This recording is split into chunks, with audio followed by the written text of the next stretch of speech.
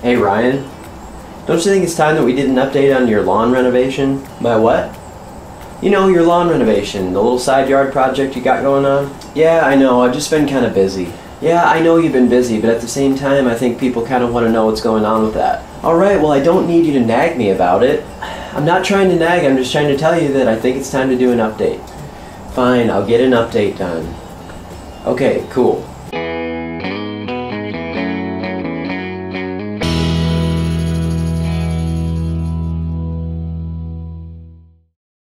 So I guess the goal of today's video is not to make a complete fool out of myself, but yet, I guess from the intro there, it looks like maybe I'm trying. It certainly doesn't seem like it, but we're on day 27 today already. That time feels like it's went a little bit quickly, however, there's a few things that are going on.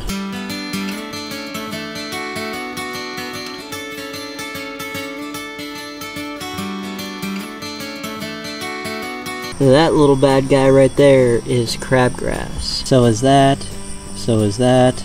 So is that. So what that means is that my tenacity is wearing off now. I'm getting some weeds to come in and it's going to be time for more tenacity.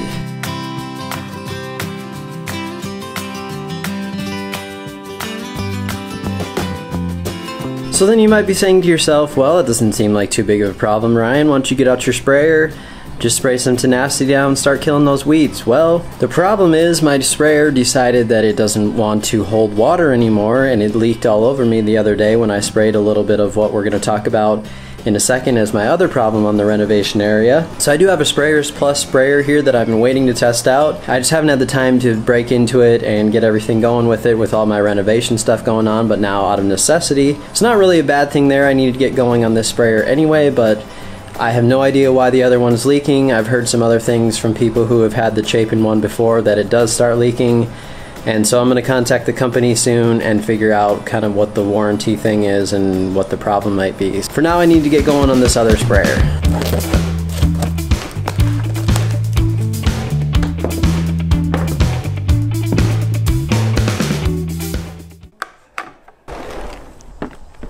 What exactly is up with this weather today?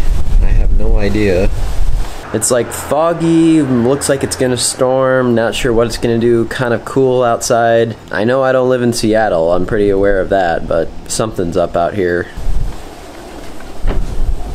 Well, because this weather started to be a pain today, then let's talk about my other problem real quickly, which is fungus.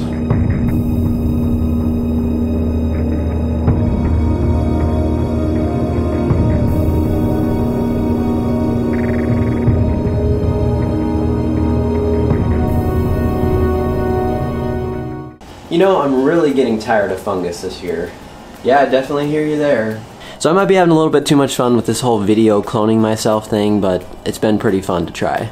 What's not fun though is this stupid fungus that I cannot seem to get rid of over on my yard over here. So what I did a couple days ago was put down about 2 ounces per 1,000, which that's about 1,000 square feet over there, of propiconazole 14.3, which is the 14% stuff. So if you go to a store and you get some of the traditional like hose end spray fungus products, then those are going to usually have that same ingredient, but they're going to be at a much lower rate, just because they just want to make sure for homeowners that you know how to use the product, and if you don't know how to use the product, then you're not going to cause any damage or anything.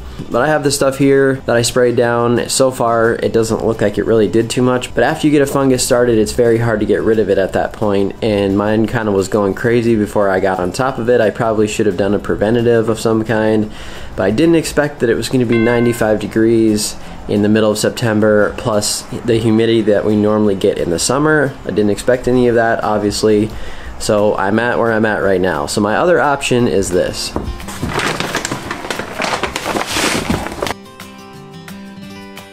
So that's some Heritage G. This is in the granular form. You can also check out the main ingredient here. So if you go to the store and you find a Scott's Disease X bag, it's going to be kind of like an orange bag, I think. That's the exact same ingredient as what's in here, and I believe it might be a little bit cheaper. I can't remember. I got this bigger bag because I knew I was having some issues this past summer. But if you do need something like that, I do believe that Scott's makes a product with the same active ingredient and same percentage of the ingredient as well. So if it does stop being misty and rainy today, I'm going to try to put this down.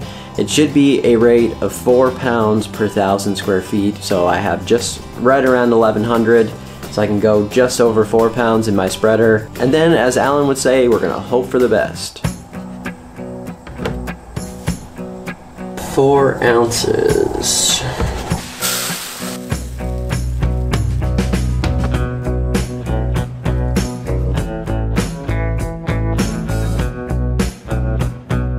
I'm gonna try a setting of like 3 and start there. If I have to do 2 passes, I'd rather do that than it run out. Alright, even that first little go there, it wasn't putting out very much. Let's go actually to 4 here and see how that goes.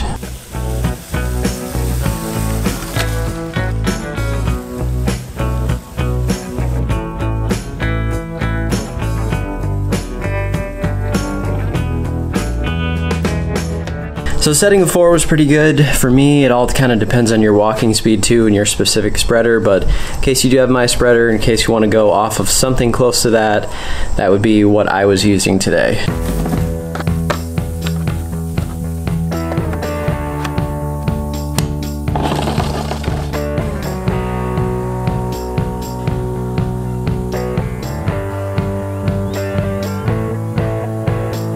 So I can tell you right off the bat that this harness is much more comfortable. Like, that's number 1 that I noticed right away. Number 2 is that my chapin would seem to kind of surge a lot when I would actually use the handle and I'd first get started with it. So you'd push it down, like a lot of product would come out and then it would kind of regulate itself back.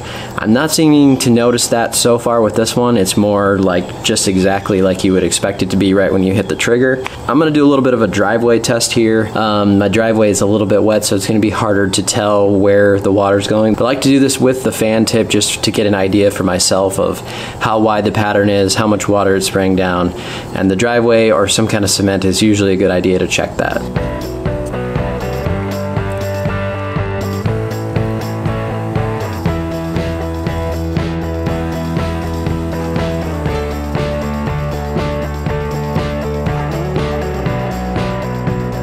So what I'm seeing so far with that fan tip is I'm not getting coverage all the way across the spray, but it was kind of the same on my chapin. So I kind of just learned to figure out exactly where it was kind of a little bit lighter on the edges and kind of focus on the middle section. I've slowed my pace a little bit more too to try to get a full coverage on there, but I was still getting a little bit lighter spots on the edges.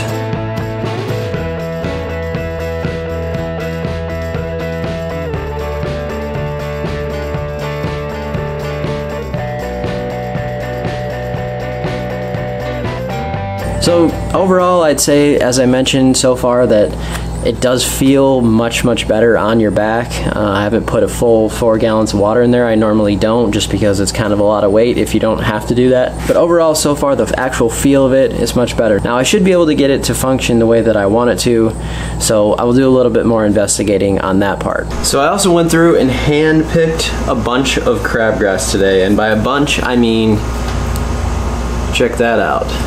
Put this all together here, and you know, if you had a full crabgrass lawn that you could somehow make look a little bit darker, it wouldn't really be that bad. I kid, of course, but check this out.